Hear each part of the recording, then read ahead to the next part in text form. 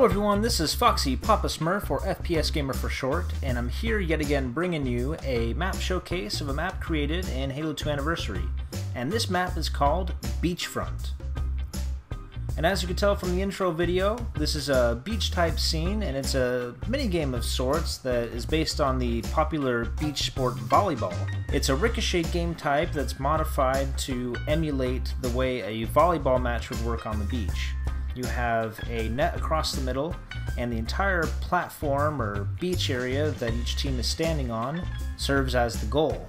It works with teams of 2-on-2 all the way up to 8-on-8. This map functions best with the custom game type that I created called Volleyball, which has a few options to optimize the gameplay on this map. You'll see the two sides are divided into red and blue, but to continue to differentiate each side, we put major landmarks on each side. On the blue side, you'll see this very nice rock arch that is protruding out of the ocean. And on the red side, you'll see this shipwreck on this pile of rocks right here. Again, this is just to further differentiate one side from the other.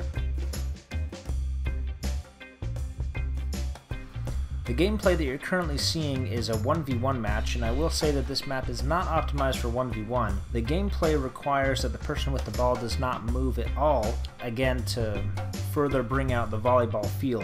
So you'll see once we spawn with the ball, we have to throw it a few feet and pick it up again in order to make it over the net. This is designed to work better with teams so that once you have the ball you have to stand still and your teammate can run further ahead and you can throw them the ball. Another important thing to recognize is that if you hold the ball for longer than 3 seconds, it will self-detonate, again to promote team play and to keep the ball moving, again to further give that volleyball feel. And you might be wondering about the space underneath the goal and what's to keep players from throwing the ball or just crossing that barrier, and I put a small kill barrier underneath there to prevent teams from crossing. A problem we ran into with that solution is that people would hit the net and fall straight down and fall into that kill boundary and die. So to prevent that, we put a one-way shield facing on either side of the net so that if the ball or a player runs into the net, they will immediately bounce off of it. And the ball also obeys all the boundaries placed on the map. The green area is a 10-second kill boundary, and if the ball is left there for more than just a handful of seconds, it will self-detonate.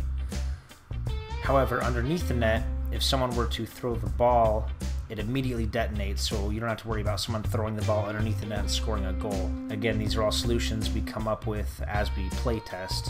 You can see that playtesting is a very important part of the map creation process. And I also want to give a special shout out to Foxwolf2001 and Envenom for their help with playtesting and creating this map. They did a lot of the scenic features that you see on the map. Overall, it's a very simple map, a very simple game type, and it promotes a lot of really great team moments.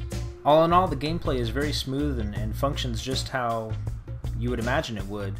It's one of those game types that's very simple, and the moment you start it up, the goal and how to play the game is immediately understood. Thank you guys again so much for taking a look at my map. I really appreciate all the support. And if you enjoyed it, go ahead and leave a like, comment, subscribe to get more videos just like it. And if you don't mind sharing this video as well, that really helps me out a lot. Thank you guys so much, and I'll catch you next time.